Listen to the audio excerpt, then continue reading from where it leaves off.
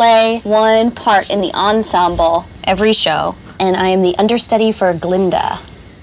An understudy goes on for a principal role if they can't do it for whatever reason, like they're sick or on vacation or injured. And here at Wicked, it's a little different because Glinda and Elphaba, the two leading ladies, have a standby. So the standby also needs to be out for me to be Glinda.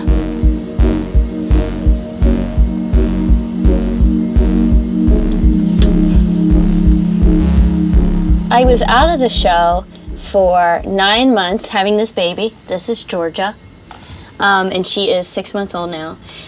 But I was out of the show for 6 months, and I tried to run the show right before I came back in my apartment, just with the recording, sort of thinking about what I did next. And I couldn't remember anything, and I was terrified. And I came back, and I said, I'm not going to remember anything. But then I physically did the show in the rehearsal space and on the stage, and my body remembered what I was supposed to do really quickly. It was kind of amazing. I play a lot of little parts in the ensemble, like a citizen of Oz and a Shiz University student and a super fancy ballroom guest, a citizen of Munchkin Land and things like that. It's not difficult knowing so many little parts. We call it a track, and that's just sort of my part. I sort of look at it as one part and Glinda as another part. The swing job is, I think, the hardest job on Broadway. They have to know like 7 or 8 different tracks and go on for them all the time. Like, could be a 2-show day and they play one track in the first show and another track in the second show. And the dancer swings often go on in the middle of a show. They'll be in one track and they have to switch. And I think that takes a special sort of person to be able to switch gears like that and remember all of that information. But 2 parts I can do.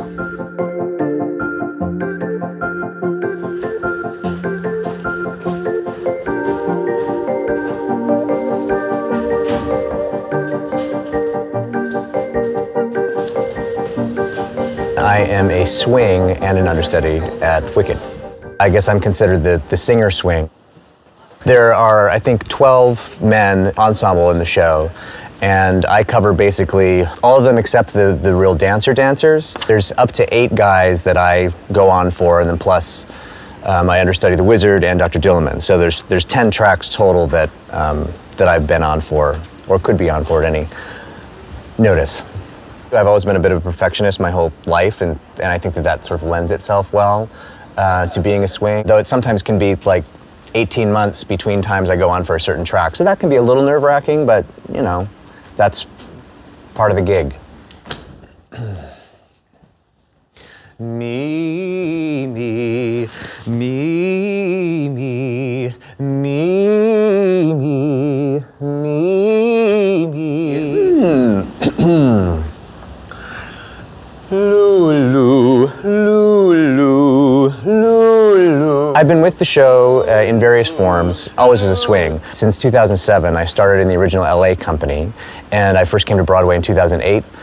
And so my first 6 months with the show in LA in particular were very stressful. My heart would go into my throat pretty much whenever the phone would ring about an hour before a half hour, because that was usually, oh, you're on for something, and I just didn't have it in my head yet.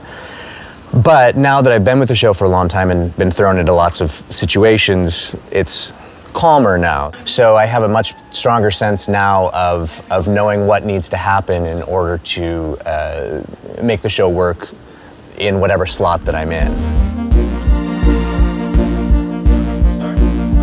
I love being a standby. It's kind of the best of both worlds. Sometimes I have the opportunity to watch the show, and then sometimes I have the opportunity to be in the show. My job is to come to the theater and be ready at the drop of a hat to go on for the role of Glinda. Sometimes I'll know if there's a vacation that the Glinda is taking, and I'll know that I have the time, you know, a week of shows, and sometimes I don't know at all. It could be in the middle of the show, which has happened before, or it could not be for 3 weeks.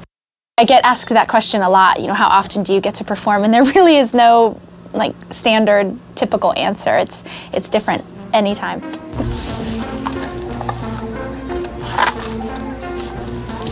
Last week, I was on as Glinda.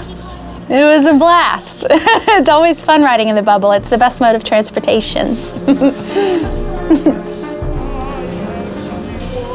I was sitting in this dressing room, it was a few weeks ago. We had just gotten the call for intermission. My cell phone rang and an announcement happened at the same time. You know, Tiffany, please come to the Glinda dressing room immediately. And I ended up being on in the middle of the show. I think she became ill. And that happens, that, you know, it's real life. I ran downstairs and the wig department had my wig ready and we were ready for action very quickly. I'd say I think that happened easily in 6 to 7 minutes. Thanks.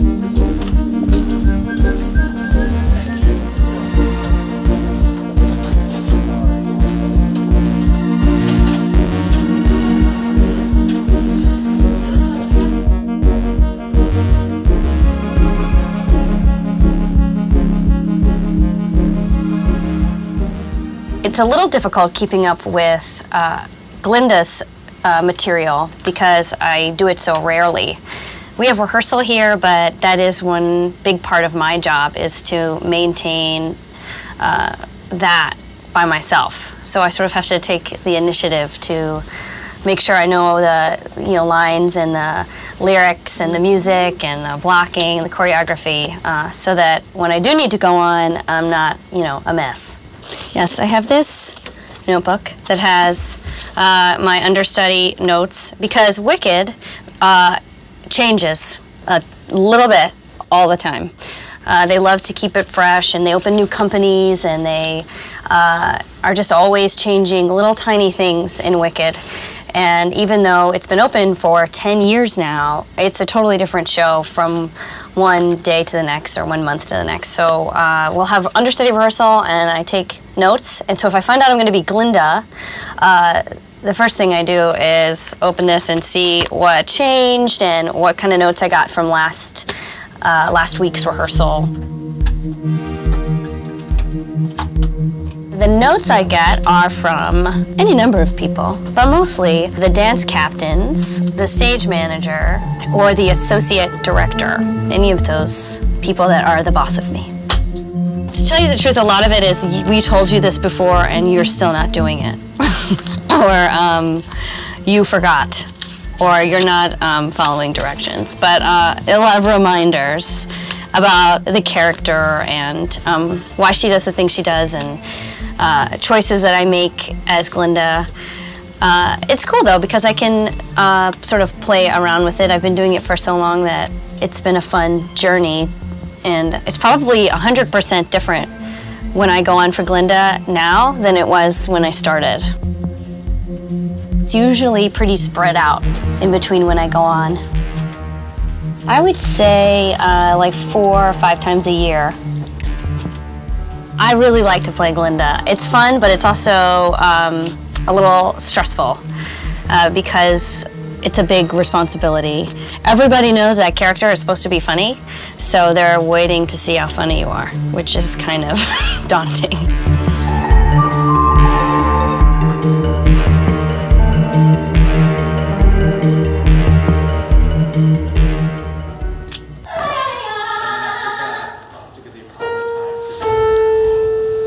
Looking at these, I should write more in pencil.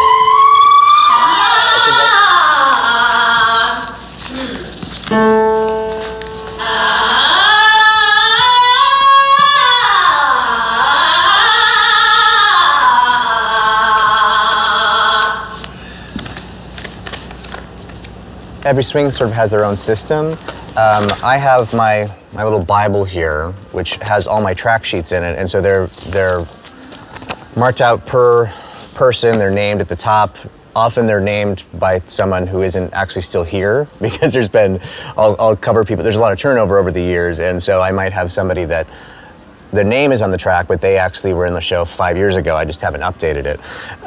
But we also have changes that happen now and again, where they'll shift things, and so then I have things crossed out, rewritten in my chicken scratch. So, I mean, there's a little bit of constant vigilance, but I've been with the show long enough now that things are pretty securely in my brain.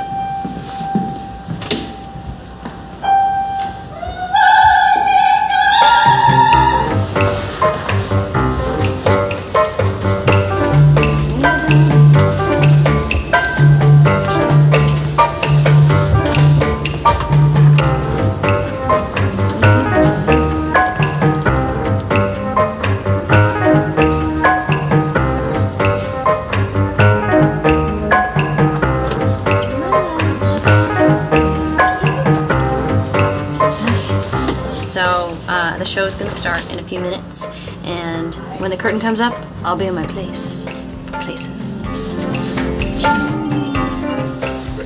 Sometimes not being on stage all the time, of course, can be frustrating, because that's the reason that I'm in this business and chose this career. I love to be on stage.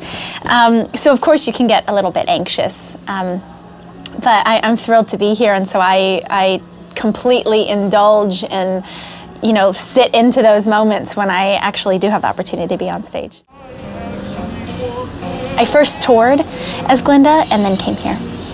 As you can hear the show playing right now, I come to the theater. I have my own dressing room where I kind of sit, have my own space. I can listen to the show, what's going on, and I also will watch the show either from the house or from the stage manager's office. There's a big TV screen there. And it's like regular upkeep. I have weekly voice lessons, and sometimes we rehearse during the show up in our rehearsal room, so that we're always ready. Myself, the other standby, understudies, swings, so that we're all ready to go on stage at the drop of a hat.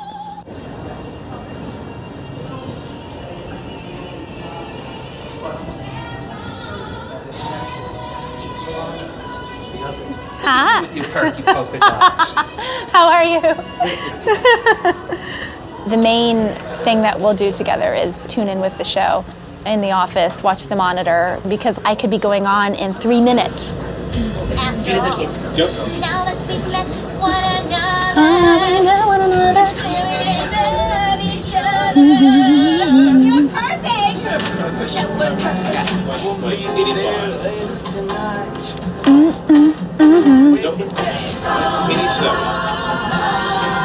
It's so easy to play opposite Kyle Dean Massey. He is gorgeous. Either stage management office or in the green room, we have monitors that I can see certain things if I have a question about spacing or traffic patterns of who goes where in a number of something shifted, that kind of thing. Hey Leash, you know how that light spans 0 to 8? I didn't realize that until I just saw that. Like I can use that whole thing. We have 3 things. We hit 8, center, and 8, and I just wanted to make sure that that was what was happening and that my brain was accurate, which it was, thankfully.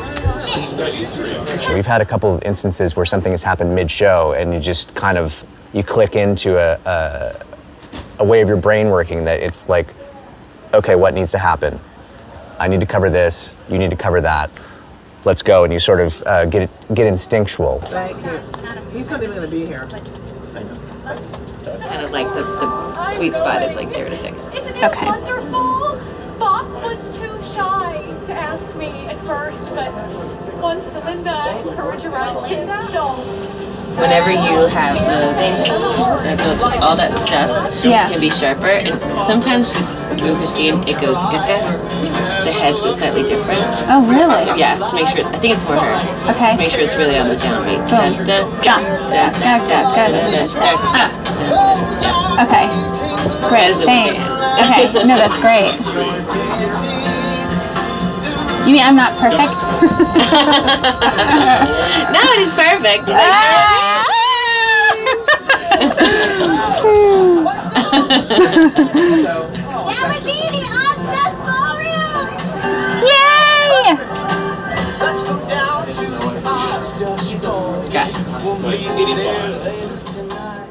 You need to have a thick skin, I think, in knowing that sometimes you're going to be not totally right and someone's going to tell you that something needs to be different, and that's okay. That's just how things are. As stressed as you get, you have to maintain, or it helps to maintain, a calm exterior, because your emotions can get in the way if you're too freaked out. So those are all important things to look for as far as a skill set and a temperament.